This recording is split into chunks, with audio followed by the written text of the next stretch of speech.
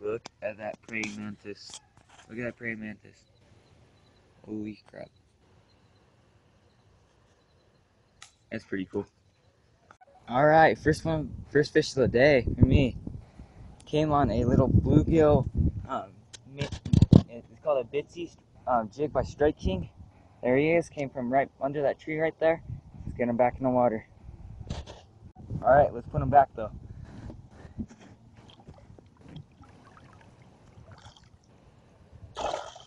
I don't know if you guys see that, but there's a fish in a tree, and I was jigging it, and he blew up on it, and I thought it was a bass, and he's a sunfish. Now I have to go in and get it, because it's all wrapped up.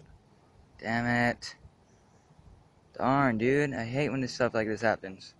But let me go get him. Well, alright. A little sunfish on that crawl.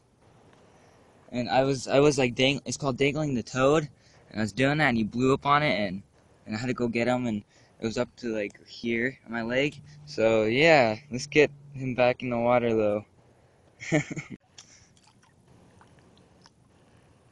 And he swims off fine. Alright, so guys, I just fell in that hole. My leg like went all the way in that hole. It's like a little beaver hole or something, or a fox hole. It's deep though, and my leg was like all the way in there. I was like, got stuck for a second, but that was alright.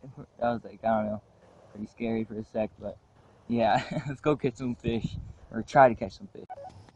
Alright, so wading in this little creek. What kind of a creek? It's like a deep cove. Trying to get to this beaver dam right here without spooking any fish. And I'm getting eaten up by mosquitoes too, like crazy. But here's the beaver dam. Let's see if we can catch anything off of it. Alright, we're switching spots. No bites. Well, no, actually I got one bite on the other side of it. And I walked out like right where those weeds were, a little bit ahead, or a little bit. Oh shoot, there's an ant on me, but I'm getting straight up eaten by mosquitoes everywhere, and it just sucks. So we're gonna go to another spot and see how that one works out. Try to fish some top water. I'm fishing this little crawl right here. I caught some fish yesterday off of it. Yeah, but anyways, let's go check out that other spot. Alright guys, so I have an idea. So here I have a little classic jitterbug, and there's a fish that's popped up right there. But let's see if in these last 30 minutes if I can catch a topwater fish, because I have to leave in 30 minutes. So challenge starting now. Alright guys, I'm calling it a day.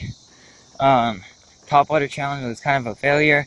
Got 2 blow-ups, hooked one, lost my bait, spit it out, lost my bait in this little overhanging tree, and I lost my bait. So I tied on this little spook, see if he'd bite again, because he was only hooked for like at least like, I don't know, 3 seconds, and he spit it out.